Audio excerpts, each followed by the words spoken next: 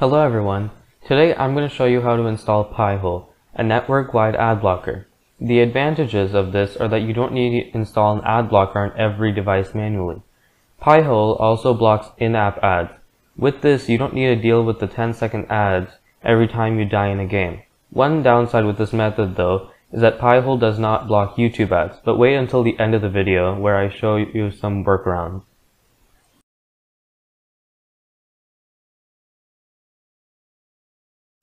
Step 1. The operating system.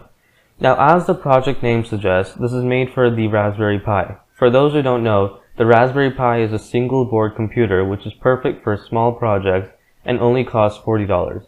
But if you don't have a Raspberry Pi, this can also be installed on any compatible OS. If you have a computer you want to install this on, I recommend Ubuntu Server. I'll have a link down below. It's a free installation. After the OS installation, the steps will be the same. I will not cover how to install Ubuntu Server in this video.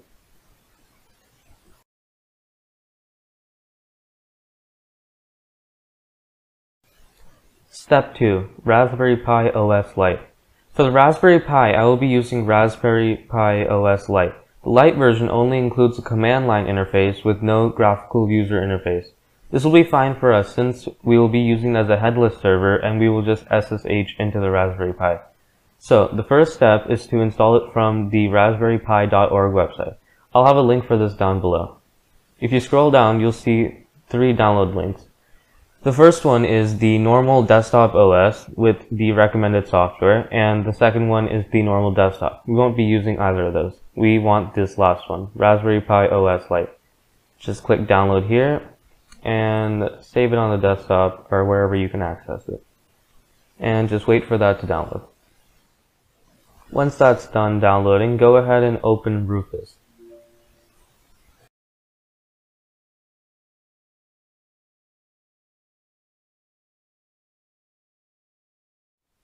So Rufus is a USB and SD card flashing tool.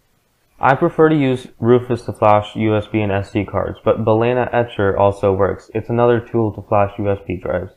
I'll have a download link for both of them down below, and once you open Rufus, just click select over here and select the downloaded zip file and click open. Once that's done, just click start, and once this little pop-up comes up, click OK. This may take around 2 minutes.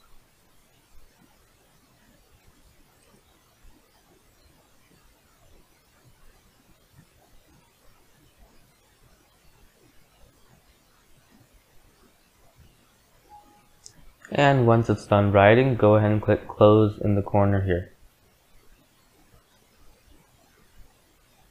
Now, the next step will be to open File Explorer and click on the boot sector. It should show up here as a drive. It should be around 250 megabytes. Click on that, and once you're here, you should see all these files. Just right click on any empty space and then click New and then Text Document.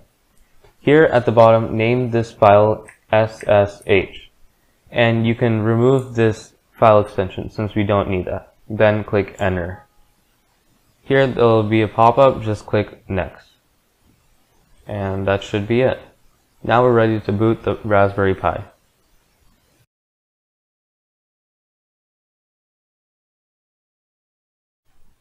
Once the SD card is flashed, you can take your Raspberry Pi, flip it over, and insert the micro SD card. After that, plug in the Ethernet cable, the HDMI cable, and a USB keyboard. The HDMI and USB keyboard are only for initial setup, and you can unplug them later once we SSH into the Raspberry Pi. To finish, plug in the micro USB connector and power it on.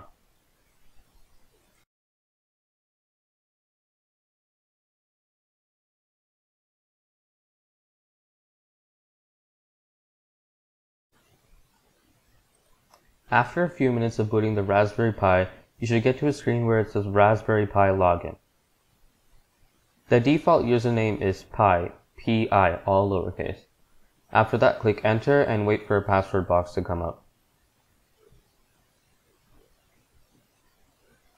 Once that pops up, enter Raspberry, all lowercase. Those both are the default username and password for the Raspberry Pi. And after waiting a few seconds, you should get to a green command line.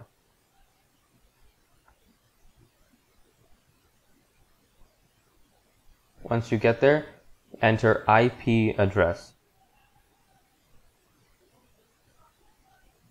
After that, you'll see three things come up: LO, ETH0, and then WLAN 0. You want to pick ETH0 because that's the one that corresponds to Ethernet. There beside INET, you should find your IP address. Take note of that because we'll need that later.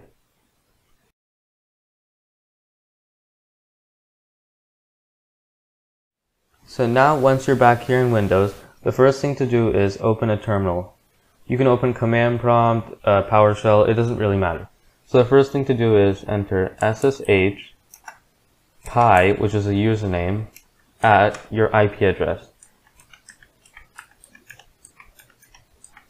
Yours will likely be different, and once you're done with that, click enter. Here you'll be sure, it'll ask you, are you sure you want to continue connecting? Just type yes and click enter. And now it will ask for your password, and you should just enter the same default password at Raspberry. And after that, you should get this little green bar here, and that means you've logged in successfully. Now the next step is to install the Pi-hole application. Now to do that, you'll find a command on their website. If you scroll down here to number 2, install Pi-hole, you can click here. And there's a one-line command here that you can just copy and paste into the terminal. And just click enter.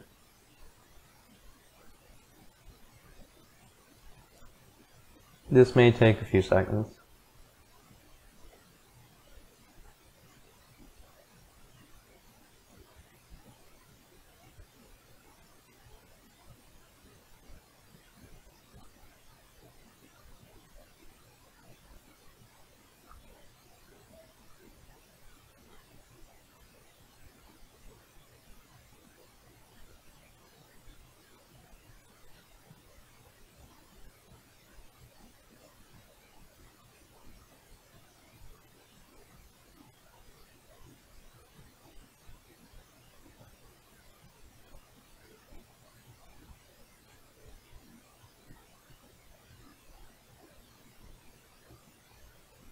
Okay, once you get through that, you'll get to this blue screen where it says Pi-hole automated install at the top, and it says this installer will transform your device into a network-wide Adblocker. Just click enter for OK, and click enter again. Now you can just keep clicking enter until you get to this part, upstream DNS provider. Now I recommend just using Google, but I prefer Cloudflare. After that, this is the Adblocker list. This is the default one. Just click enter and make sure both of these have a star beside them and click enter. And it says, do you want to use your current network settings as static address? Just click enter for yes. And it's a good thing to take note of this IP address because you will need this later. So just copy that and click enter again. And it says, do you want to install the web admin interface? And just click yes. And yes again. And this is optional, but I would rather keep it on. And show everything. There's multiple options here. I would just show everything. And once you're done with that, it will just complete the installation.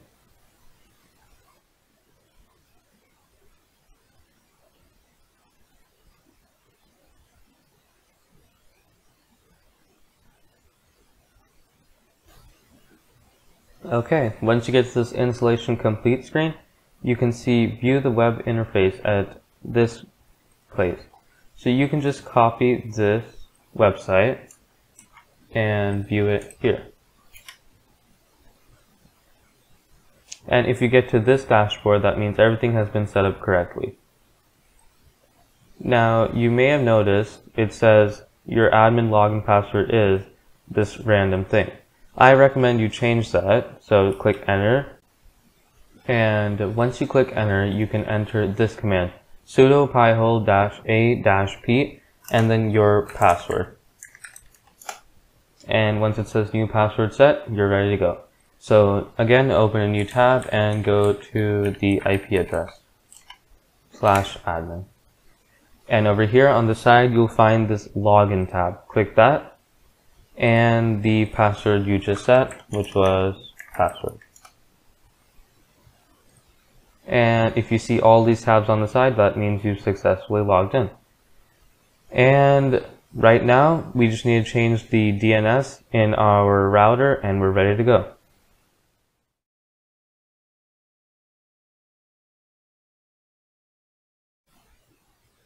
The first thing you need to do is find the IPv6 address of your Raspberry Pi. Now, if you did take note of it before, you can skip this step. But if you didn't, you can go find it in your router settings.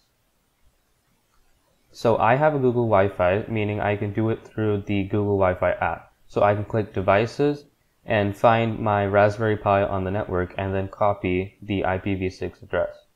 The IPv4 address is the same thing we use to log into the admin interface, so we don't need to be copying that.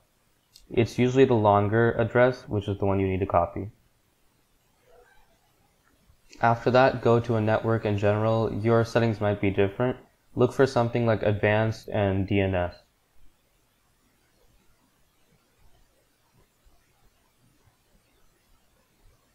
And click Custom.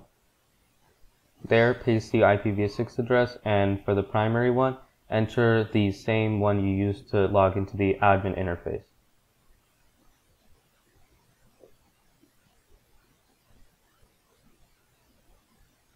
And once that's done, you should have less ads on all websites.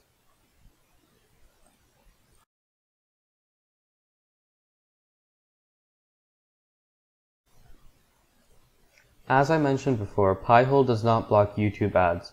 The reason for this is that the way YouTube servers works is it serves the YouTube video and the YouTube ad from the same IP address. So if Pi-hole tries to block the same IP address for the ad, it will also block the video, which we don't want. So my workaround for this is to use YouTube Vanced. YouTube Vanced is pretty much like YouTube Premium but for free. Their website is vancedapp.com. I'll have a link for this down below. So the first thing you need to do is click Download Vanced Manager. After that, click OK to keep it and open. Then click Install. Once that's done installing, just click Open, and you should get a Welcome to Vanced Manager screen.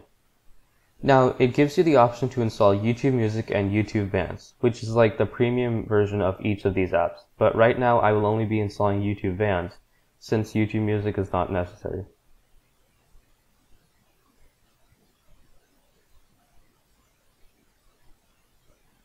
Then just click Next at the bottom. Then it'll ask you if your device is rooted. Your device is most likely non-root, so just click the blue button. Then first click Vanced Micro G. What this does is it will allow you to log into your Google account and get your recommendations in the Vanced app. Without this, you won't be able to log in. So then click Install. Then click Install on YouTube Vanced. You can choose your theme, your version, and your language. Once you're done with that, just click Install.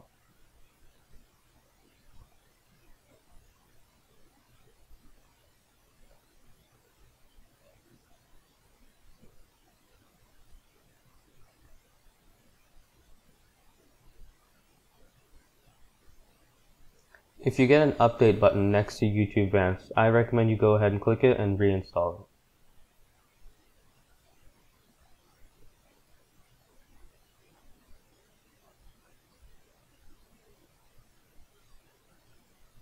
And once that's done, you can go ahead and find YouTube Vanced in your apps list. Go ahead and click Open, and you will find everything there. If you click on a video, no ads will play at all. And Pi-hole doesn't block ads in the browser either. So if I go to YouTube, what I use is AdBlock for YouTube. You can find them on the Chrome web store. Here, search for YouTube AdBlock. And this is the one I use, AdBlock for YouTube. This one, you can just click Add to Chrome here, and you won't have any ads when you play a video.